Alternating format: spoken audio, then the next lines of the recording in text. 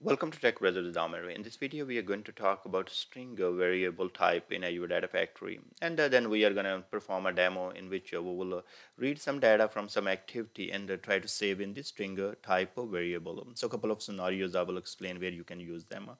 Now, let's go to the Azure Data Factory, and here we have different type of variables available, and one of is going to be string. So, create a new pipeline. Here we are in the main pipeline canvas, and you can see the variables. Once you click on the variables, it's going to be given you option. You want to create a new one? Yes, I would like to, and I'm going to call this one a vstring. And you have the type right there. It's called the string. Now you have boolean and array. I have a video on these two as well, so you watch that. Go ahead and click on string, and now you can save any value such as string 1 2 3 whatever. So all those values can be saved here. Now, I was doing some research and trying to find out if there is any limit on this total value of that you can save in the string type variable. So I couldn't really find a document from Microsoft, and I did some testing, and I was able to save tons of data in this one. So I will show you how I did that as well. So once we will go to the demo. So string type, that's going to be able to save your string type of data in the variable. Now think about that. If there could be tons of scenario where you will be using it. Maybe you will be extracting date time and saving it and concatenating to another file name and all those kind of things. Okay, so another scenario could be like, let's say you are reading the data from your SQL, and then would like to save in the variable and then further use in some condition, if conditions switch and all those kind of transform activities that you can use that. So in our case, let's go to the lookup here, and we are creating our data set. I already have Azure, SQL, and right there. So then we create a linked service, click new, and select your subscription, select your SQL Server, database name, and provide a username and authentication. TB user, and password is going to be my password. We created this linked service. I'm going to call this one LNKTB. Okay, and hit create. Now, what we can do, we can get the data from our SQL and save to the variable. That's what we are going to do here. Now, we go to this query here, and before we do that, I have, let's say, this data I would like to save into the variable. So think about that. Let's say if I will just, I don't want to this is going to be replicate only one time. And this is one of the tests I was doing it, like I was replicating like many times and trying to save it and trying to find the max limit of it on some documents, not the documents on the some blog post. I read that it is 16 MB total that you can save into the string. So that's a huge data set. I don't know if you want to even do that, but anyways, here what we did, we are gonna save that and take this value and save it right there. So that's our query for our lookup, and the column is that's the column name, and we are only selecting the first row here. Now if I go to the set variable, and I can set the value of lookup to the variable we have created. So right there, and here I'm going to go to the variables and select the variable string, and then I'm going to provide the value. So the value is coming from our lookup. Click right there, lookup dot first row, and then we will say column. So that's the value right there. So you see right there, that's the part we added. In the first row, find this column value right there. Okay, so we have that, and now we are all good, and hit OK, and we should be able to execute. So it's going to read that value from the SQL query and then save to the variable. So pretty straightforward. You can see right there, lookup is running this query, and then it is going to return the output, and you can see right there, Amir Shahzad is ADF engineer. Even I'm not really truly engineer as of now, but that's the value, and then it is set to the value right there. So now what we are going to do, we are going to replicate more times. So let me go to the lookup here, and say instead of replicating one time, I'm going to go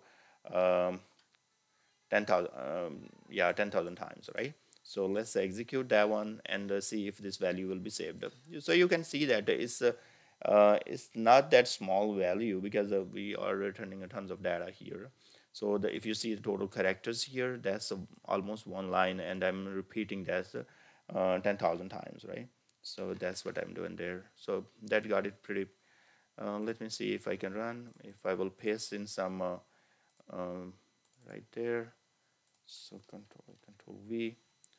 Yeah. So if we save, this is almost 7 KB data, but you can see right there. Anyways, let's go back here and see it just saved. It is no problem at all. So we can take a look on the output. You see right there, that's our output looks like. And if we go to set variable, sorry, click right there in the white canvas and go to the output right there. So you can see the values set to all these values right there. Okay, so it can save tons of data, just to let you know. No, nothing to worry about that. Okay, this is one of the scenario where we save the data from the lookup to the this variable. Now what we are going to do, we are going to go ahead and create another scenario in which let's say we are reading the data from some web activity, and then that data we would like to save in the variable. So this, see right there, this is a this looks like too many activities. Okay, so see, sorry, this is the data coming from this REST API, and I would like to save into variable, so that I can do that as well. So I'm going to copy this link, and you can go ahead and in the same pipeline, we can go to the same pipeline or create a new pipeline, or let's create a new pipeline here, and we are going to call this one web. Okay, leave the name actually, just don't worry about that. So I'm going to do web activity right there. So in the web activity, what I'm going to do, I'm going to go to settings, and I'm going to provide the URL, and it's going to get method. Okay, so it got the values. The rest of that you can just leave as it is. And what we would like to do, we would like to save the values to the variable. So I'm going to create our variable, and it's going to be our, let's say I will call it the v JSON employees. Okay, so we have that is going to be string type. Now next, what's going to happen, if I will go ahead, let me run this as it is. So nothing to worry, we are going to take a look at what it is going to return, and then we can save it. So we executed the web activity, and it got this data for us. See right there. So it got everything like data. It has status success, data is equal to this employee 1, 2, 3, 4, 5, 6, and all that. So let's say if I would like to save this data into the variable, how I can do that, I'm going to get the set variable, and now I actually can do multiple things here. So if I go right there, and I'm going to go to variables here, and then I will select v JSON type employees, whatever, and then here now I'm going to add dynamic contents. So web dot output, that's what I would like to save.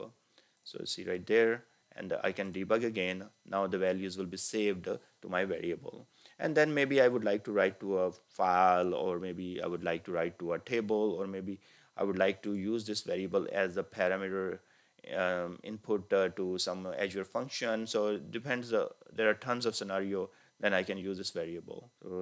Okay, so let's see what error we have. It says that okay, see this what's happening here, this web activity is returning us a JSON data, so that's object type data. And now what's happening, we are trying to save that data into the string type, and that's what we are getting error. Now what we will do in this case, we'll go back here, and I will convert this data to the string. So I put curly parentheses around this variable, sorry, activity right there. So you see this curly parenthesis, I added it, so it means that whatever you are returning me, add convert to the string. That's what it means. So let's go back here, hit OK, and now if I debug now, it should be just fine. Okay, it got completed successfully. So it got these all values, and then what happened, it has saved into the variable. So you see right there, it saved all that. If you also notice that if I'm converting the JSON to the string, it also add these escape characters to it. And I have another video in which actually I wanted to take the value of a variable and save to the file, and I showed that how to remove these backslashes from there, so you can take a look at there as well. Now if you see right there, there are a lot of things you can do. So in case you don't want to be like a status, you don't want this message anymore, you don't want to be like this all the stuff that's Azure Data Factory is adding to it, and message and everything, and you are interested only to get the data part of it. So you can always go to variable again, and inside that you can filter like output dot data, right? So we will be just getting the data instead of getting the entire um, JSON with the other information that Azure Data Factory adds to it. So we will be let's this is the request we made to the REST API, and that value. Okay, let's see if it got completed successfully. Now you see that it has this all information, but at the end when we will set variable, we check that it only got that. So we are getting only the values starting from the data now. It's not getting all the garbage what we had like success and all those kind of things. This is not there anymore. It's just starting from here anymore because we are selecting output data here. So this is how you will save tons of information in your string type variables. You will use them. You can further if you want to reset this value. Let's say if I would like to reset value to another value after that, I can do that as well. So if I will do set variable, I can once I used it, if I want to set this value to another, just maybe I will say this. Let me call this reset to. Let me do this right there. Add the dynamic contents, and I'm going to say I am setting to new string. Okay, so you can set to new string. You can use reuse this variables and all that. So if I debug it, so first what happened, it got the values from the web, it saved to the variable, and then maybe you have used some other activities here, and then you need to use this variable again in some other processes. So what you will do, or activities, then you will be able to reuse it, and next value will be set whatever you will set. So if I'll go here, and this is happening probably too many activities I'm running on this one. This is a free web REST UI API, and that's where the problem is. So sometimes it failed with saying too many requests. So okay, so this got completed. See right there, web got us all this data that was saved to the variable. Okay, this now once I will reset again, now it is the new values this one. So what I'm trying to tell you here, you can reuse this variable after using one time and go to next activities and reuse it and all that, because you don't have to create tons of variables. If you just want to change the value in the middle of execution and reuse them, so you can use by set variables activity. So thank you very much for watching this video, and I will see you guys in the next video.